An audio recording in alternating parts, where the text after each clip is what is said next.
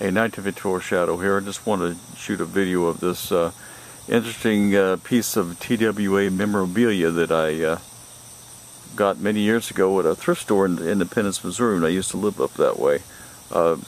Get a look at it here real quick. If you notice, it's got the TWA logo with the arrow through on it, and the spigot here has got red on it, so that might indicate that it was for hot liquids. And it's all stainless steel. It still holds liquid, so I've used it. I used it last year. Put some, during the summer, put some stuff in it for guests, and it held, kept stuff cold. And you gotta press the top down. Here we go. Press the top down a little bit there. Looks like there was some little pressure valve or something there one time. That's missing. And on the inside, you see it's got some screw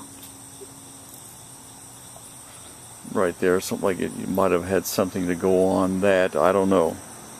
Just want to show you that. And the inside, pretty well clean. No rust on that.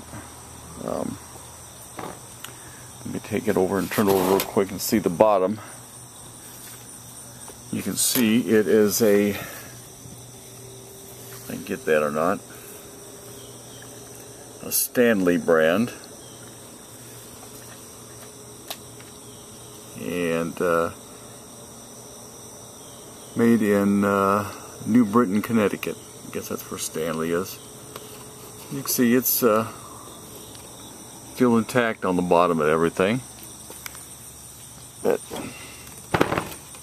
just want to get a good video of that and put this up on YouTube to see if anybody can help me out as determine the age or worth on this thing.